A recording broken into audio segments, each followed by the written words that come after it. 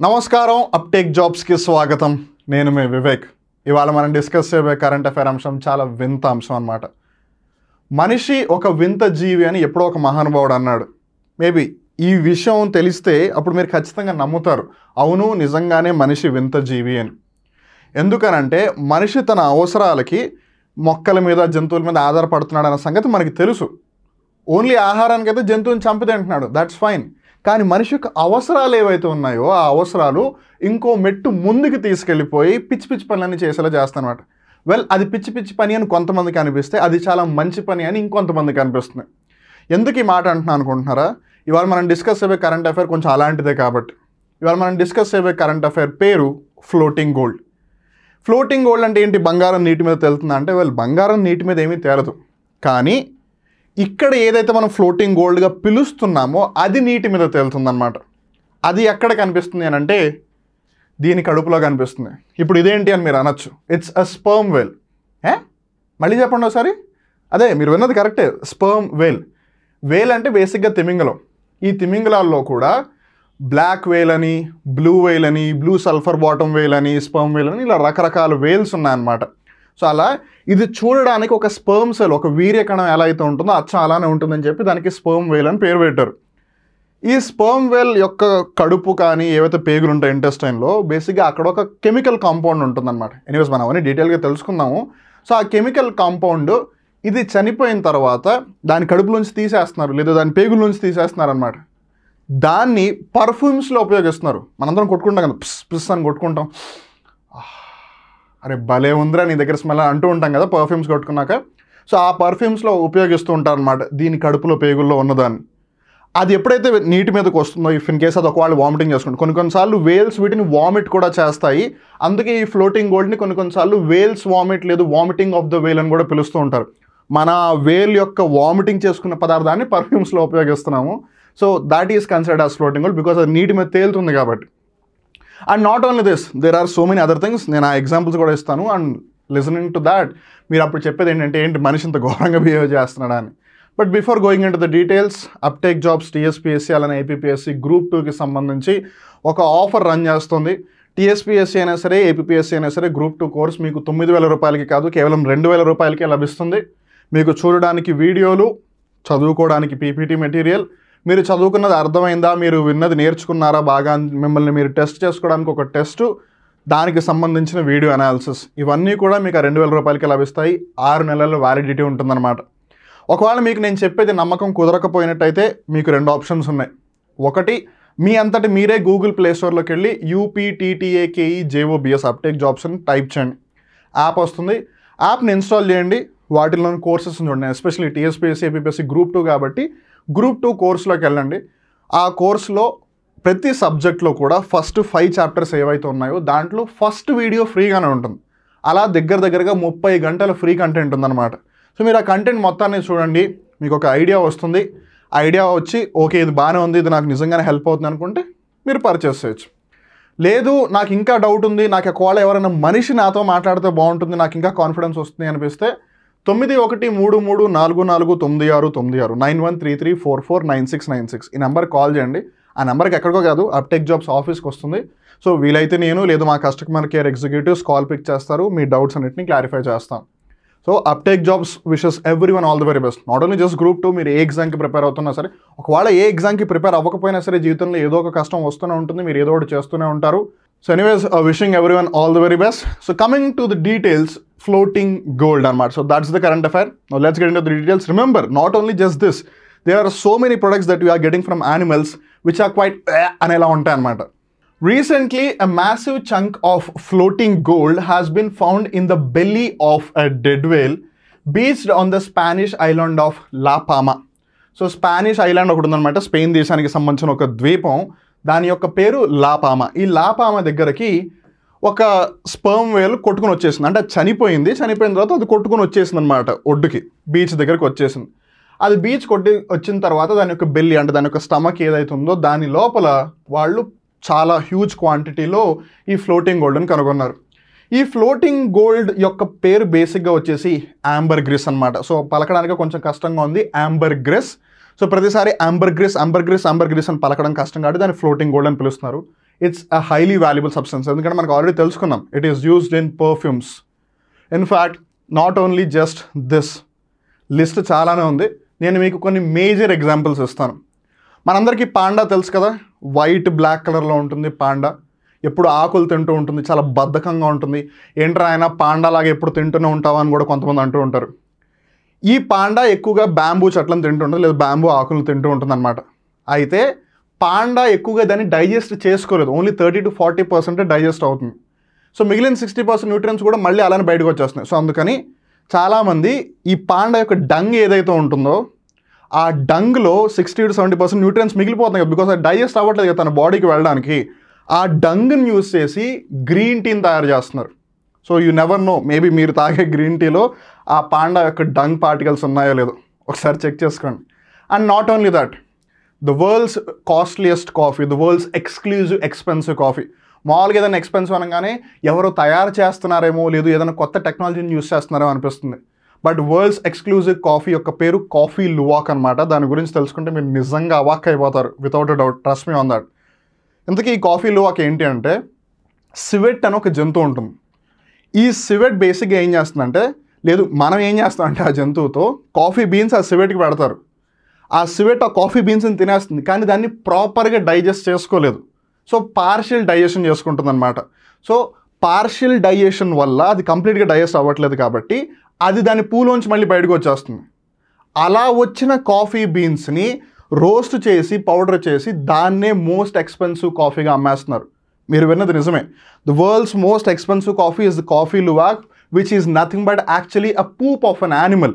In fact దాన్ని కొన్నిసార్లు the cat coffee poop అని, లేదు ద క్యాట్ పూప్ కాఫీ అని కూడా పిలుస్తుంటారనమాట. So that's the thing. So ఒకటి, పాండా నుంచి వచ్చిన డంగుతో గ్రీన్ టీని తయారు చేయడం, సివెట్ నుంచి వచ్చిన పూప్తో వరల్డ్స్ మోస్ట్ ఎక్స్పెన్సివ్ కాఫీ తయారు చేయడం, అలానే స్పర్మ్ వేల్ యొక్క కడుపులో ఉన్న ఏదో ఒక పదార్థాన్ని బయటికి తీసేసి దాన్ని ఫ్లోటింగ్ గోల్డ్ అని పిలవడం. అండ్ నాట్ ఓన్లీ దిస్, ఇంకా చాలా ఉన్నాయి. మనిషి మీద ఏదైతే, మనిషి బాడీ మీద ఏవైతే మైక్రోబ్స్ ఉంటాయో వాటిని తీసుకుని చీజ్ని తయారు చేస్తున్నారు. మీరు విన్నది నిజమే. మన కాళ్ళ వేళ్ళు ఉంటాయా, ఈ వేళ్ళ అఫ్కోర్స్ ఇది చెయ్యి నాకు తెలుసు, కానీ మన కాళ్ళ మధ్యలో వేళ్ళు ఇలా ఉన్నప్పుడు ఇక్కడ ఉంటుంది కదా గ్యాప్. సో ఆ గ్యాప్ దగ్గర ఏవైతే మైక్రోబ్స్ ఉంటాయో అక్కడ, అలానే ఇన్సైడ్ ఆఫ్ ద మౌత్, అలానే మన నాభి బెల్లీ బటన్ ఏదైతే ఉంటుందో అక్కడ ఉన్న మైక్రోబ్స్ని తీసుకుని చీజ్ని తయారు చేస్తున్నారు. అలా ఎంతమంది ఆ చీజ్ని తింటున్నారు. సో అది కూడా ఒకటి. ఇంకోటి ఏంటంటే తేనె, హనీ. మనందరూ ఎంతసేపు తేనె చాలా తేగా ఉంటుంది, దానికి మెడిసినల్ ప్రాపర్టీస్ చాలా ఎక్కువ అనుకుంటాం కదా. మీరు ఒకసారి ఇన్ జనరల్గా ఆలోచించండి. ఏదైతే తేనెటీగ ఒక పువ్వు మీద నుంచి ఇంకో పువ్వుకి, ఇంకో పువ్వు మీద నుంచి ఇంకో పువ్వుకి వెళ్తుందో అది నెక్టర్ని సక్ చేస్తుంది. అది చాలా చిన్నగా ఉంటుంది కదా తేనెటీగ. సో నెక్టర్ని సక్ చేసిన తర్వాత దాని కడుపులో దాచుకుంటుంది, దాని బెల్లిలో దాచుకుంటుంది. కానీ ఆబ్వియస్లీ అది ఏనుగు కాదు, ఇంత టన్నులు దాచుకోవడానికి. సో కొంచెమే దాచుకుంటుంది. అండ్ దట్టు అది మళ్ళీ ఎగురుతూ ఉండాలి కదా. సో అందుకని అది ఎప్పుడైతే బరువుగా ఉంది అనిపిస్తుందో తన యొక్క బెల్లి, అది ఇంకో వర్కర్ బీకి వామిట్ చేసేస్తుంది అనమాట. అంటే తన బాడీలో తన బెల్లి లోపల నెక్టర్ అని కక్కేస్తుంది. అది వర్కర్ బీ తీసుకుని అప్పుడు ఆ వర్కర్ బీలో ఏదైతే హనీ వ్యాక్స్ ఉంటుందో, లేదా హనీ కోంబ్ ఏదైతే ఉంటుందో అక్కడ దాన్ని మెల్లిమెల్లిగా రిలీజ్ చేస్తూ ఉంటుంది. అది మెల్లిగా ఒక వ్యాక్సీ ఫామ్లోకి వచ్చేస్తుంది. దాన్ని మనం తర్వాత పిండి తేనెలాగా తాగేస్తున్నాం. సో ఇలా కొన్ని మనకి తెలిసి చేస్తే, కొన్ని మనకి తెలియకుండానే మనం వింత ప్రక్రియల ద్వారా మనం ఆహారాన్ని కన్జ్యూమ్ చేస్తున్నాం. సో ఇలా మానవుడు కన్జ్యూమ్ చేసేవి కొన్ని అయితే, మానవుడి యొక్క అవసరాలకు కొన్ని అనమాట. సో అలా అవసరాల్లో ఉన్నది ఒకటి ఈ ఫ్లోటింగ్ గోల్డ్. సో ఈ యాంబర్ గ్రీస్ ఏదైతే ఉందో దీనిని గ్రే యాంబర్ అని కూడా పిలుస్తారు. It is generally referred to as Vel vomit. మనం ఇందాక తెలుసుకున్నాం కదా, ఎందుకంటే కొన్నిసార్లు సముద్రాలలో ఈ స్పర్మ్ వేల్స్ అని డోకేస్తే అది సముద్రం యొక్క ఉపరితలం మీదకి వచ్చేస్తుంది అనమాట. సో కొన్నిసార్లు అలా వెళ్ళి కలెక్ట్ చేసుకుంటారు. ఎస్పెషల్లీ ఎక్కడైతే ఈ స్పర్మ్ వేల్స్ కనిపిస్తాయో టెంపరేట్ ట్రాపికల్ రీజన్స్లో అక్కడికి వెళ్ళి కలెక్ట్ చేసుకుంటారు. లేదు కొన్నిసార్లు ఇలా స్పర్మ్ వేల్ ఒకవేళ చనిపోయి ఒడ్డుకు వచ్చేస్తే వెంటనే దాన్ని కడుపు కోసేసి దాని లోపల తీసేసుకుంటారు అనమాట. It is a solid waxy substance originating in the intestine of the sperm whale. Solid అంటే ఘన పరిమాణంలో ఉన్నది, అండ్ waxy అంటే ఇట్స్ లైక్ మైనం అనమాట. మైనం ఎలా అయితే ఉంటుందో అలా ఉంటుంది అది. It is produced only by an estimated 1% of sperm whales. Now this is actually what is making it high valuable. దాన్ని పర్ఫ్యూమ్స్లో యూస్ చేస్తారు, బాగానే ఉంది. కానీ ఎందుకు అంత హై వాల్యూ అని అంటే అన్ని స్పర్మ్ వేల్స్ కూడా ఇవి ప్రొడ్యూస్ చేయవు. Only 1% of the sperm Wales produce చేస్తే that's the most important. Basic economics, ఎప్పుడైనా సరే డిమాండ్ ఎక్కువగా ఉండి దాని యొక్క సప్లై తక్కువగా ఉంటే దాని యొక్క విలువ పెరిగిపోతుంది, దాని యొక్క వాల్యూ పెరిగిపోతుంది.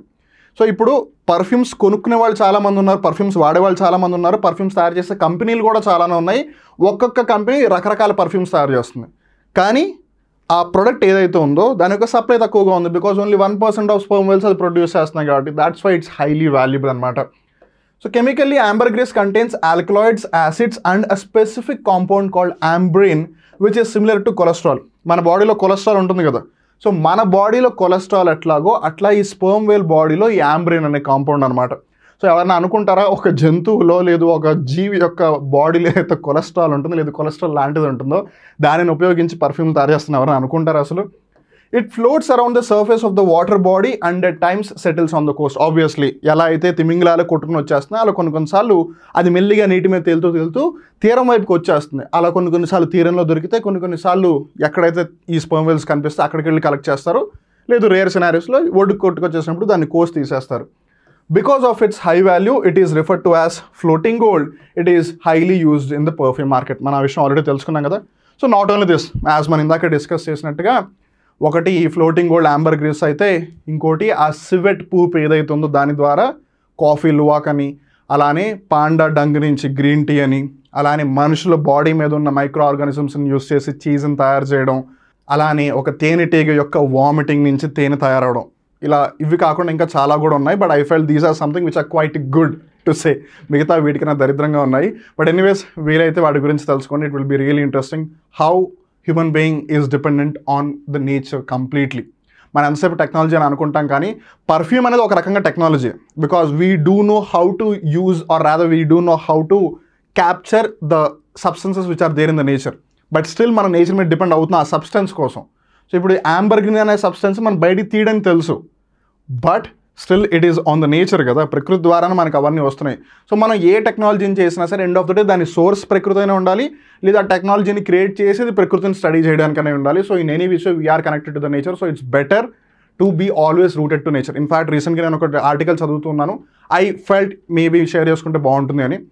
చాలామంది చెప్పులు వేసుకోవడం వల్ల అనారోగ్య పాలవుతున్నారు అని ఒక స్టడీ చెప్తుంది. వాళ్ళు ఇది నేను చెప్పట్లేదు, ఆ ఆర్టికల్ చెప్తుంది.